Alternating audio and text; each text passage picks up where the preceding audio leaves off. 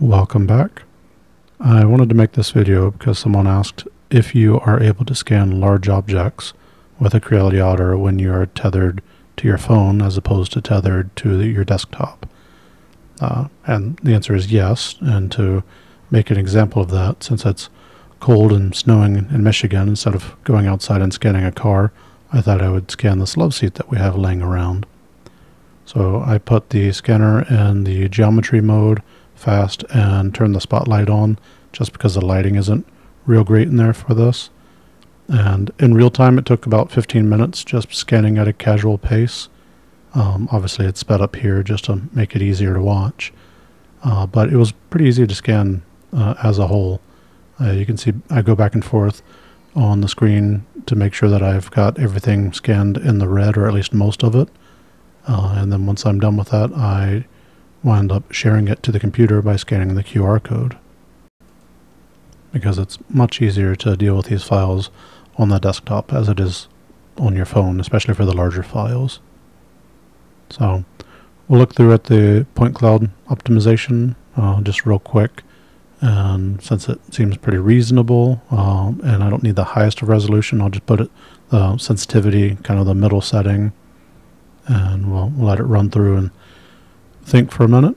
And then taking a look, it seems to have captured most of the texture fairly well, and to save a little bit of time and computational power, I'm going to take out the stuff that's not of interest before I mesh, just so that it's not meshing things that I don't really care about. And it's pretty quick. Inside of the software here, you can see you just select the items that you don't want and then you can delete. And it's pretty easy. It's pretty straightforward. Usually I'll use the invert tool a lot, where you can select the object that you're interested in and then delete everything else, which is pretty convenient, but not in this situation. So now I've gone through and I've turned the point cloud into a mesh, and you can see again all the detail looks pretty good just moving it around. Yeah, there's a few areas that I missed with a scanner that have a hole, but for this it's pretty good. And just for the fun of it, decided to try the mesh smooth feature, which is pretty new to the software, and it smooths things out a little bit.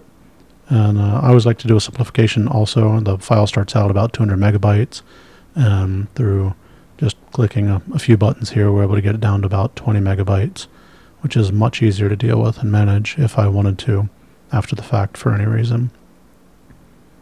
And here's the color map.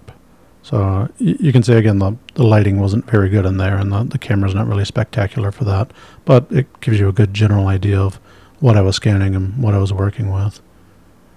But what I like about the scanner is, I mean, I'm going pretty fast with it. I'm not being overly careful, and still it can capture quite a bit of detail. And tethering yourself to the computer, though it performs better, is not always the most convenient. So it's very nice being able to scan while connected to your phone and being mobile, which is what we did here. So if you have any more questions, please feel free to leave a comment below. Thank you.